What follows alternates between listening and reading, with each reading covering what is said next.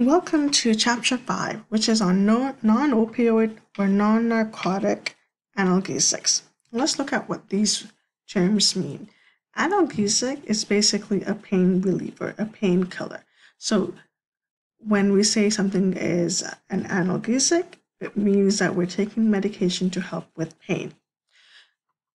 Non-opioid is basically, when I think of non-opioid, another word for non-opioid is non-narcotic. I think of not addicting. So a painkiller that you can't get addicted to, or it's very hard for you to get addicted to. In Chapter 6, we're going to look at opioid analgesics. And opioid is a drug that, if taken incorrectly, if taken long term, you could get addicted to. So non-opioid are pain relievers that is hard for you to get addicted to. So because it's an analgesic, that means that it's a pain reliever. And we know that dental pain is very common. And sometimes the main reason why a client will come to us in clinic is to relieve pain. So it's important to know what medication they may be prescribed by a dentist if they come for pain.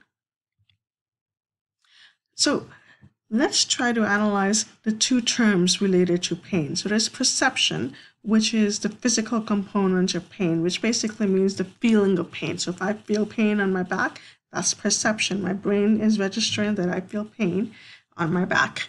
Reaction is my emotional response to pain. And do I enjoy this pain or do I not like that pain? So how much of that pain can I tolerate? How much of that pain is unbearable? Right? So reaction is my emotional response to pain. Do I mind the pain? Do I like the pain? Or do I not like the pain? Believe it or not, there are some situations where people like pain. It gives joy to them. And then there's some other situations, like most people, where we don't like the feeling of pain. So the first non-opioid analgesic, the first drug that's not addicting, we're going to look at is called aspirin. And the fancy word for aspirin is acetylsalicylic acid. And acetylsalicylic acid is basically made up of two ingredients, of two components. It's made up of salicylic acid and it's made up of acetic acid. And when you combine them, you get aspirin. So let's compare non-opioid drugs to opioid drugs. So remember, these are analgesic agents. These are pain reliever drugs. And when we look at non-opioid, there's 4 drugs that we're going to look at in this chapter.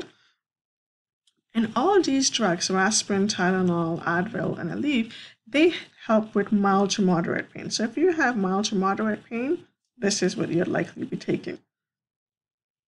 If you have moderate to severe pain, then an opioid drug may be prescribed.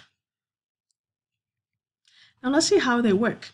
So a non-opioid analgesic or a non-opioid drug or pain reliever drug, the drug interferes in this area somehow. So from last week, we looked at how pain is being transferred to the brain. So if I got hurt on my thigh, for example, the signal will be passed through the nerve, goes to the brain registers it and says, oh, you're getting hurt, you're hurt, and then it sends a signal back to the thigh, which registers the pain, which feels the pain. So it's a process, right? It goes through a signal.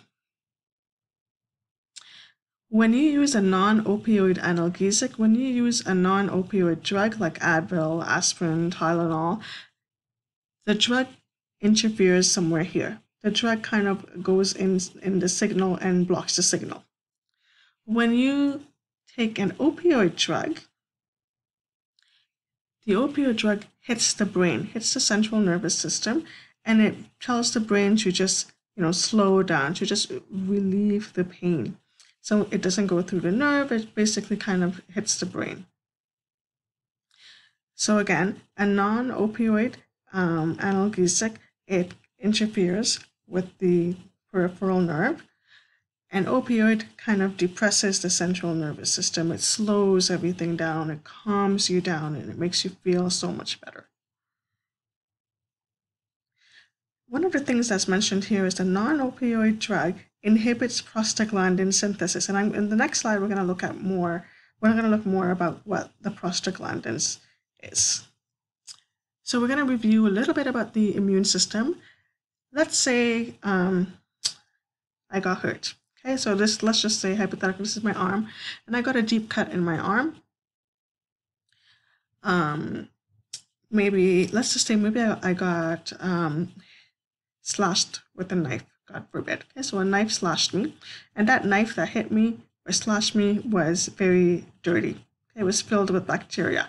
So the knife slashed me, and now I have bacteria entering my body. So the green thing that you see is bacteria entering my body. When this happens, the body recognizes that there's some invaders, there's some pathogens, there's some bacteria that's entering into my body, and the body doesn't like it. So what the body does in response is that the body, so in our body we have enzymes, and let's just say one enzyme is called the COX enzyme. Okay, so this is an enzyme, it's called the COX enzyme, and what it does is it releases these yellow dots, and these yellow dots are prostaglandins.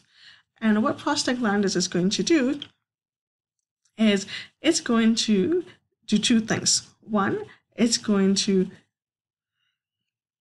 go into the bloodstream and vasodilate or open up or make bigger the blood vessel.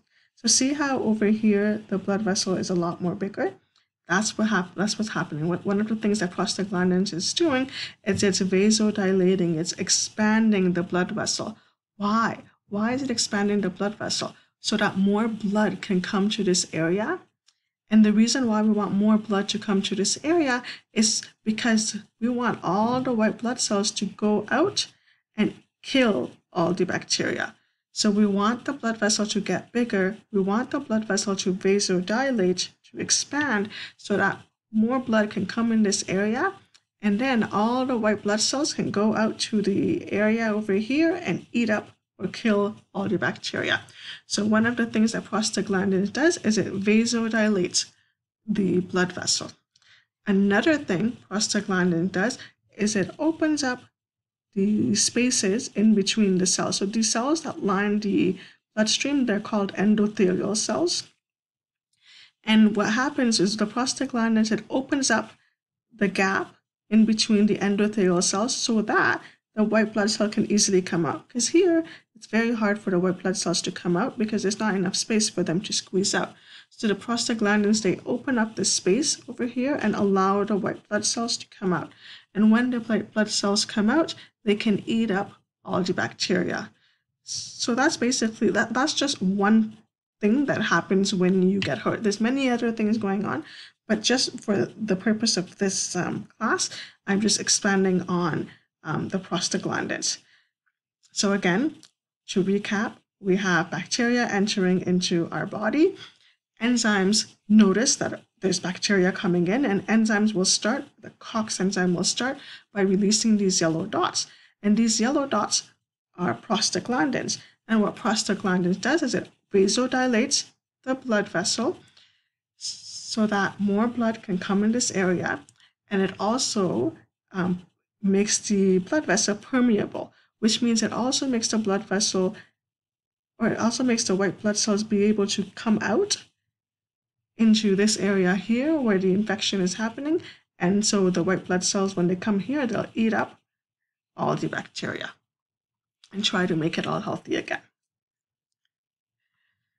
There are two types of COX. There's something called COX-1 and there's something called COX-2. And what their job is to release the prostaglandins. And when prostaglandins is released, what happens is, yes, it does vasodilate, and yes, it does also allow the white blood cells to squeeze out. And when that is all happening, it causes inflammation. You see how my arm before is not so inflamed, and after, when the white blood cells come out, it's a lot more inflamed.